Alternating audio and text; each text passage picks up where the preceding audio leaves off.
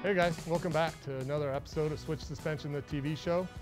This is our first week going on our weekly format, so we're going to be dropping a video for you guys every Friday. So this episode we're focusing on the 72 Step Side C10 twin turbo truck. That truck is equipped with a Nelson Racing 427 twin turbo motor, capable of around 2,000 horsepower. It's got two fuel systems, 2415 intro wheeled up monster. So we've been working on all the sheet metal under the hood. Jason finished up the firewall, finished up the inner fenders, worked on a nice core support and radiator filler. We install our hood hinges on it, our cow mount style hood hinges with the gas assist struts. They work good, especially in the summertime when everything's warm. Kind of clean up the engine bay. You lose the hood hinges when you get rid of the inner fenders on the early 60s trucks. On the late 60s trucks, 67 to 72, just the hood hinge mechanism gets in the way of your tires as you lay down. So we move the hinges up into the cowl, flush them into there, do a little bit of welding on the hood. Hood opens by itself, stays open. And speaking of some of the sheet metal on that truck, so that C10 is originally a 1972. We have equipped it with the 1967 style hood, front fenders, and then we'll also shave the rear marker lights on the bed as well on the step side fenders. So it just has none of those side markers like a 67 truck would have. This truck, Isai is the owner of this truck. He's been building it for a while. We ended up pulling it out of, or he pulled it out of another shop that wasn't working on it for him. So he waited his turn a little bit, and now we're hot and heavy on it, getting through all the sheet metal work. All right, hey guys, thanks again for watching. We really appreciate it. Make sure you share our channel with any friends you think would like us. Hit the like button, subscribe, all that good stuff. Time to get to work.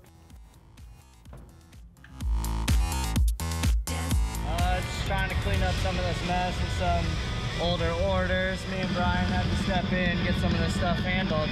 Marco's gone for the rest of the week, so gotta step in and help get it all caught up. Yeah, Brian's been packing up a bunch of wheels for Todd over at Lowboy Motorsports. That dude's sweating like crazy over there. FedEx picking up, FedEx Express, FedEx Ground, all of the above. Pretty soon we're gonna have some of my freight guys picking up. It's crazy today. Friday, everything's going out. We're getting it done.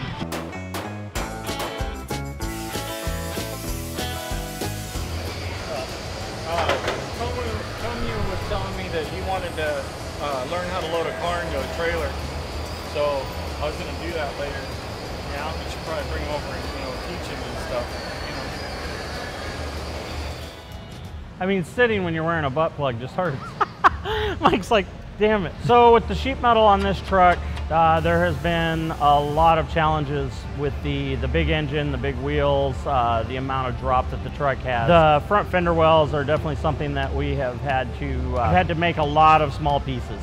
So instead of just one piece, real simple fenders like a normal inner fender might be, there's a lot of facets on the fender where things are passing through them, passing around them. I got to make sure I have steering ability at a low height. There was a lot of small pieces, different shapes. Probably looked kind of funny when it was coming together. Now that they're one piece, they make a lot more sense. The radiator cover was another one. A lot of different angles, a lot of different things going on there. Just continued to, a lot of little patterns made out of tape and paper, piecing things together, lots of little measurements. And the hood was another challenge that came to us once we got everything in there.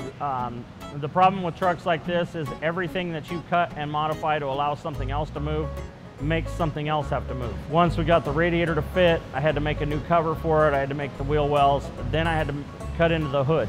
The radiator itself, the cap was going to stick into the hood. There were parts of the hood that would have hit the core support. Had to do some modifications of the hood, and then once again, you got to make pieces to cover them to make them look good, rebuild the structure on the hood. It's all just piles on top of itself as you go. So now we're moving on to the bed, and the bed has got its own challenges. Yeah, so this is going to be the structure for the back panel. It's also going to support the back of the wood. So we'll build a piece of sheet metal that'll cover this and make this look nice. Probably put some jumper lugs in here if it gets a dead battery, that kind of thing, maybe a shut-off switch for the batteries. Not as much as under the hood because I'm not dealing with the big turbos and stuff back there. I am, though, dealing with 24 by 15 inch wheels, and it's a step side, so which adds another challenge to the fact that the fenders are a little bit lower and there's not a whole lot you can do with them. So the fenders have been lifted up. I've gone ahead, I've made some tubs for the rear now, and they're not real big tubs on the inside because we have the step side fender to the outside. Measured for the floor now. Gonna set up the floor. Got to do a rear panel to block off the bed now that the floor is lifted, and just continue on with a few other little sheet metal projects. Toby told me he doesn't want to work on any of your cars. I don't think that's what he said. So Jason he's got a lot of hours in all the front sheet metal for this guy. He's got everything else pulled off of the front end of this truck, all the custom sheet metal for finish welding and finish fitment, so he's over there taking care of that. The truck just looks super cool without the sheet metal, I think. Open wheel race car, but you know, his core support brace is like filler pieces. I think one of my favorite pieces for the front end. The tubs are cool, but his little filler piece finished up the front end a lot on it. Yeah, so on this truck we installed our switch suspension brand hood hinges. They're for your 60s and early 70s trucks that when you're going to lay them out on a big wheel, the fender well has to move, so anybody that's done that knows that once you do that, the hood hinge is in the way and it becomes a chore. So this is a product that we sell here that allows you to move the hood hinges inboard, use the factory hood. I'm trying not to eat the bolt this time. You know, not make any major modifications to anything on the truck.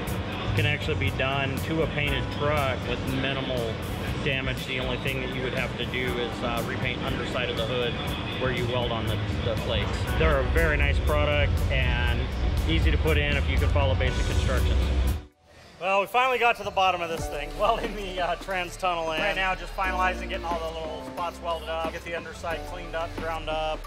Well, I had to make some reliefs in the hood to clear all of the other modifications I had to do. So when I made the new panels, this is a structure piece of the hood. So bead rolled it for both style and for a little bit of structure on the sheet of metal, so it wouldn't just be a flat piece.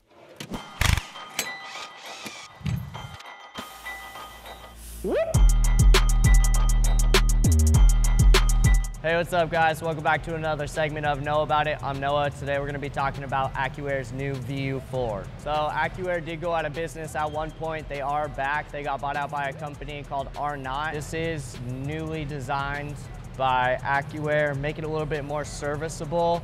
They are going to be NPT fittings on there versus the old style that was a pressed in cartridge. It's going to make this thing a lot more serviceable. One starts to leak, you know, you can just change out that fitting and be good to go. This is the new Accuair, so they do offer a warranty on it. You do have to register it to get that warranty. Still going to be the same plug and play design to work with any of their other components. The new VU4 is going to come with all the fittings you need if you're running 3/8 line. They are going to be quarter NPT to 3/8 push to connect fittings that come with it, as well as your pigtail that you need to wire this thing up. You can find these on our website. It's gonna be under air suspension management. If this isn't exactly what you're looking for, we have multiple other options. If you want to give us a call, get you set up with what you need. This is a pretty simple plug and play, you know, thread and plug in your airline, good to go system. If you have any questions about the new Accuair VU4, give us a call, we can get you helped out. If you don't think this is the valve for you, we have multiple other options we can get you set up with. You can find this valve as well as all the other air management kits we offer at www.switchsuspension.com. Man, I just now saw the two fuel tanks.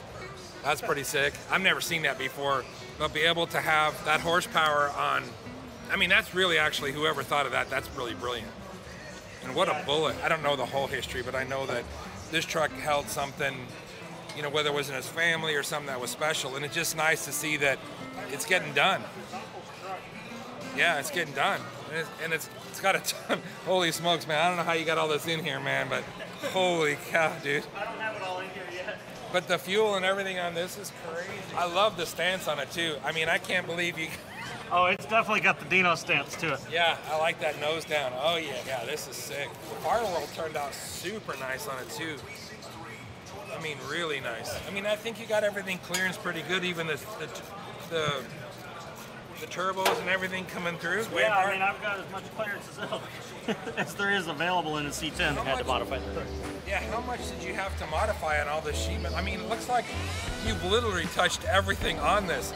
gore support, the firewall, even the hood.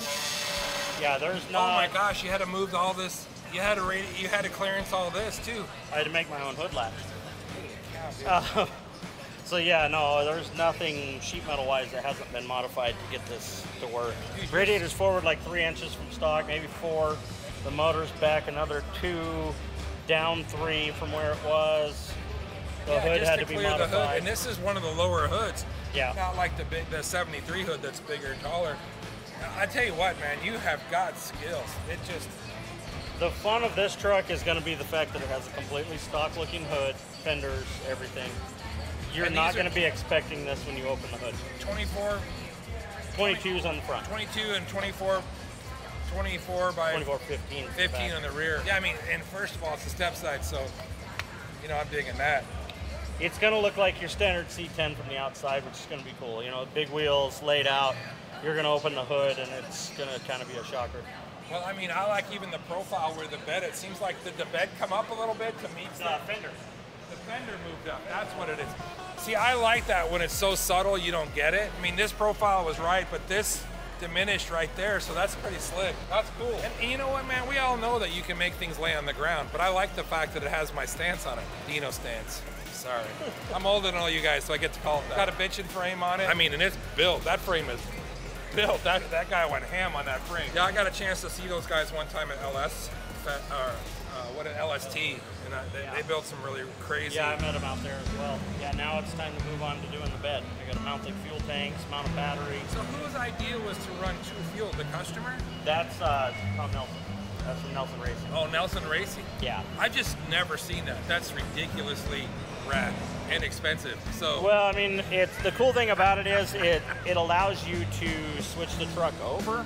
Yeah. Without a major deal. You know, if you're running the motor that needs race fuel, but you don't want to run race fuel in it, you've got a full tank of regular gas. You got to run it out of there or drain it to put race gas in it if you want to go fast. This guy, he can decide, do I want to drive it to get groceries today, or do I want to go to the racetrack? So when you roll up on that Mustang with the stupid dumb pipe, you just switch over. Well, you wouldn't even need race gas to beat a Mustang.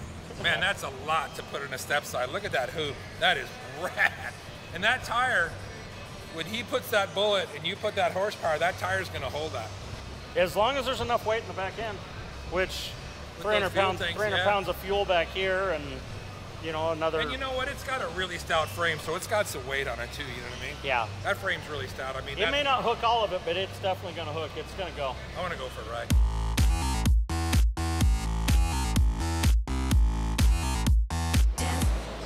Thanks for tuning in. Make sure to watch next week for more crazy adventures. And remember, life moves pretty fast. If you don't slow down and look around once in a while, you'll miss it.